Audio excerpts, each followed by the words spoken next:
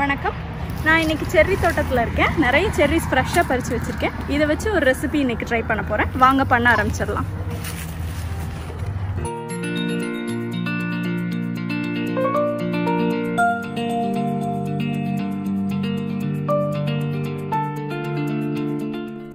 இப்போ கொஞ்சம் செர்ரிஸ் எடுத்து வச்சுருக்கேன். இது ஒரு 7 to 8 செர்ரிஸ் இருக்கும். இது வந்து நல்லா வாஷ் பண்ணிட்டேன். இதில் உள்ள சீட்ஸை வந்து ஃபஸ்ட்டு ரிமூவ் பண்ணிடலாம். நான் வந்து கத்தி யூஸ் பண்ணி தான் சீட்ஸ் எடுக்கிறேன்.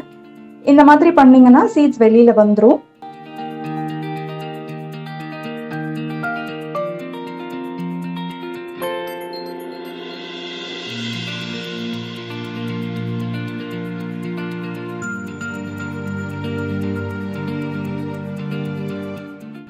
இப்போ எல்லா செர்ரிக்கும் சீட்ஸ் ரிமூவ் பண்ணிட்டேன். இதை வந்து மிக்சியில் போட்டு அடிக்க போகிறேன். இப்போ மிக்சியில் அடித்து எடுத்தாச்சு. இதை நம்ம ஒரு வடிகட்டி யூஸ் பண்ணி கொஞ்சம் தண்ணி ஆட் பண்ணி ஸ்ட்ரெயின் பண்ணி எடுக்க போகிறேன். இப்போ கிட்டத்தட்ட 1 டம்ளர் தண்ணி ஆட் பண்ணியிருப்பேன். இப்போ எல்லாத்தையும் வடிகட்டி எடுத்துட்டேன். இது கூட ஃபஸ்ட்டு ஒரு 1/2 லைம் ஆட் பண்ணிக்கிறேன். அப்புறம் ஒரு 4 table spoon maple syrup add பண்ணிக்கிறேன். நீங்கள் மேப்பிள் சிரப் இல்லைன்னா ஹனி ஆட் பண்ணலாம், இல்லை ப்ரௌன் சுகர் கூட ஆட் பண்ணிக்கலாம். இதை நல்லா மிக்ஸ் பண்ணிட்டேன். இப்போ வந்து சர்வ் பண்ணுறதுக்கு ஒரு கப் ரெடி பண்ணி வச்சுருக்கேன். அதில் வந்து ட்ரான்ஸ்ஃபர் பண்ண போகிறேன்.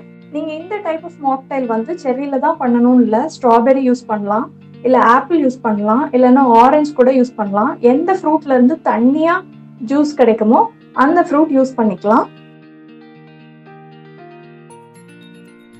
இப்போ இது கூட ஐஸ் கியூப்ஸ் ஆட் பண்ணி சர்வ் பண்ணிட வேண்டியதான். நம்மளோட செர்ரி மாக்டைல் ரெடி ஆயிடுச்சு.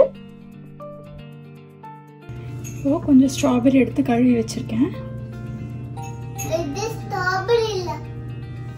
செர்ரி, சாரி கண்ணா. இப்போ வந்து செர்ரி எடுத்து கழுவி வச்சிருக்கேன். இதுல இருந்து கொட்டையை மட்டும் ரிமூவ் பண்ண போறேன். வீடியோ பிடிச்சிருந்தா லைக் பண்ணுங்க, சப்ஸ்கிரைப் பண்ணுங்க. பை.